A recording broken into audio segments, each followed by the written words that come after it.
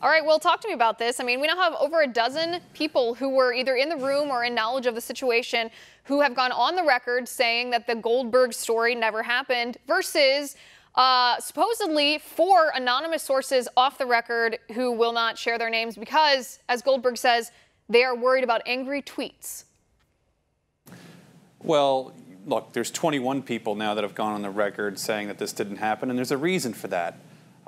As an editor, I'm an editor at the Washington Examiner. People approached him, told him about this apparently for anonymous sources. He didn't look at it with any skepticism. Look, if somebody brings this to me, it's my job to report the news. I would know that this story was going to do well. I would look at it with great skepticism, saying, geez, this happened in 2018. I mean, there's nobody in this administration that isn't willing to leak.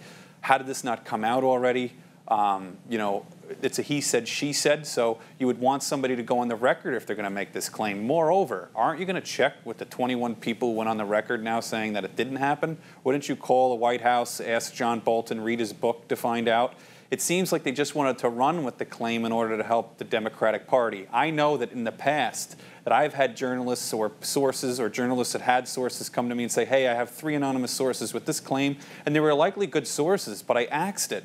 Because I'm saying, and he said, she said claims, if someone's going to go, you have to go on the record if you're going to accuse somebody of something. You can't just do it anonymously. There's differences when you're an anonymous source saying, hey, this happened and there's a paper trail, and then you report it and the paper trail comes out and so on, some definitive evidence. But in a he said, she said like this, the timing, it just smells wrong. And it seems like he made an incredible mistake. Whether or not this is true or not, it certainly doesn't look like it's true. And now the reputation of The Atlantic, if it had one, and the media in general, is sullied, and even more than it was yesterday. Well, I mean, this maybe shouldn't surprise us that it came out of The Atlantic.